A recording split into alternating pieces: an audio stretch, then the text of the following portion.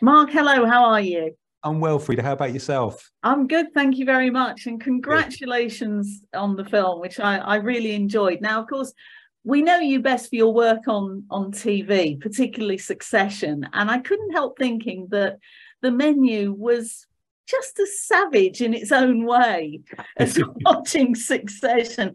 Was that actually the appeal of the project and why you were tempted back to make, I think it's your first feature film in a few years? Yeah, first in 10 years. And that's it. Yes, your intuition is completely correct. I about 10 years ago, I tried to somewhat reinvent myself, to try to make bolder choices, to move away from doing just straight comedy and tried to make choices that were more frightening to me and ultimately perhaps more rewarding.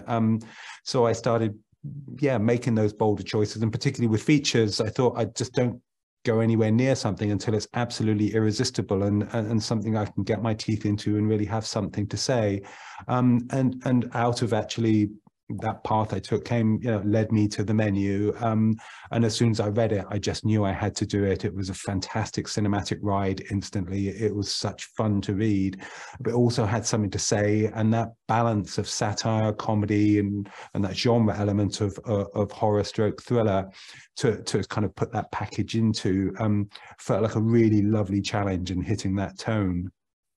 So there's a very definite atmosphere in the restaurants and in the kitchen itself, particularly with its, if you like, military precision. How did you go about creating that atmosphere? Did you have to get experts in to guide your actors? Yes, that whole world of high-end molecular cuisine was something I was almost entirely ignorant of at the point of reading the script. So it was a deep dive of research, and then of course the smart thing to do is to get the experts in. So I sent the script to Dominique Crenn, a world-class 3 Michelin starred chef, and Dominique came across with Wan, her business partner, and together with a local brilliant chef, John Benhays, they put together this team in the kitchen and ran a kind of 1-week boot camp as we were pretty much building the set around them, where with mine and Dominique's obsession with authenticity, we made sure that everything that was happening in the kitchen and everything that everybody was doing was completely correct for whatever the next dish to be served was.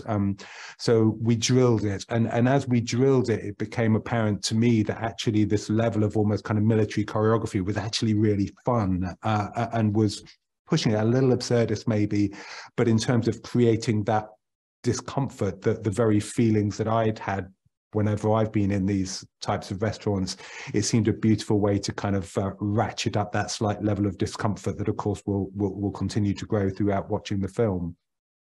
You've got a wonderful ensemble cast for this, and I wondered if it was a way of working that you particularly found rewarding, because obviously it's not the first time that you've had an ensemble cast, and it almost made me feel like it was a smaller scale Robert Altman. That's a lot. Robert Altman is my biggest hero in cinema, and yeah, to be even mentioned in the same sentence as him completely makes my day. Thank you. Yeah, I'm a massive fan of his and his whole way of working. I could literally 3 hours on that subject alone, but yes, there that Altman-esque way of working, putting an ensemble of brilliant actors into a room and letting them bounce off each other in some kind of confined space is absolute heaven to me. It's what we try to do in Succession. We're always trying to find excuses to put the protagonist into a room or into a space, and of course we could literally do that within the confined space of the restaurant here, and that to me was tremendous fun. So are you a bit of a foodie yourself, or are you more of a cheeseburger kind of guy? I'm that cheeseburger guy, yeah, unrepentant. Genuinely, I did come away with a massive respect though for that whole art form and industry, for the sheer workload, and it's just never ending. They're just in there 52 weeks a year, continue having to evolve and hit this perfection every night. It seems to be exhausting even to think about it. So yeah, massive respect for the humans involved. Mark, thank you so much for your time. I've got to say, I'm so looking forward to Succession season 4. I really can't wait. Oh, I hope you really like it. Enjoyed the menu, and great to meet you. You too. Thanks a lot.